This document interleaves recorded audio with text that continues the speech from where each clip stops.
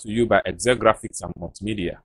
In today's video, I'm going to teach you how you can export your Adobe Photoshop design file into PDF.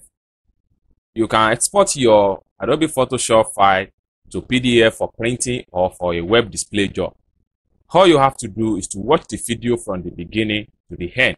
So from the screen here, you can see I have a design of business card in Adobe Photoshop. I have about 2 business card design.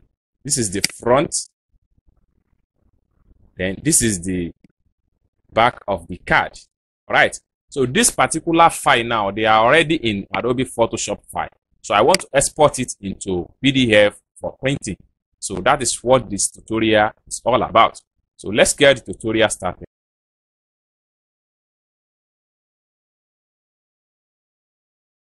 Tutorial is to go to File, then click on File. Having clicked on File, then come down below here, choose Automate. From Automate, select PDF Presentation. Having selected PDF Presentation, a dialog box will pop up, and this is where you set your page. From the screen here, I have 2 PDF files, 2 Adobe Photoshop files already, that is Business Card 1 and Business Card 2. So at this dialog box for PDF presentation, make sure you click on Add Open File. Having clicked on Add Open File, it's going to present the number of Photoshop file you have in your Photoshop. So as you can see on the screen here, I have just 2 Photoshop files, that is Business Card 1, Business Card 2. If you have variety of document file, it's going to present everything into this dialog box once you click on Add Open File. Next, you move to this particular place here, leave everything the way it is, then make sure you check multi-page document, because what I'm trying to do here is more than a single page. Once you are done, then click on Save. So having clicked on Save, the dialog box will pop up again.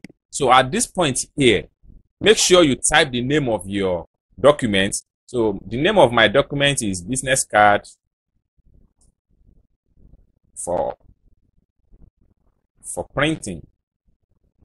All right. So at this point here, the next thing I'm going to do is to choose my file destination. So I'm going to choose desktop. I'm saving this file to the desktop. So once you are done, click on Save. So having clicked on Save, it's going to take you to another stage. So at this point here, this is where you determine how you want your how you want your design to appear. So at the point here, make sure you select high resolution, so that by the time you go for printing or you upload it on the internet, so you are going to have a very high quality image display. So having choose high quality modify, when you choose high quality modify, then the next thing you have to do is to make sure that the compatibility of PDF is what you have on your PC. So having select that, then click on Save PDF.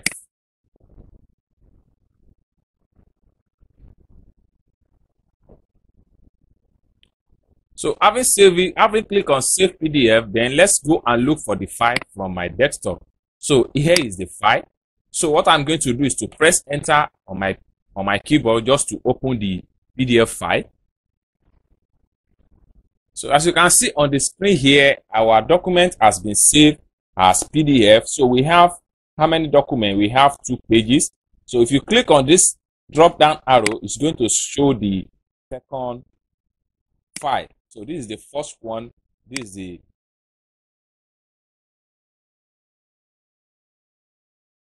time to watch my video from the beginning to the end. Don't forget to visit the channel for more interesting tutorial in Adobe Photoshop, CorelDraw, and Adobe Illustrator. And also remember to subscribe to the channel when you visit. Thank you for watching. See you soon. Bye.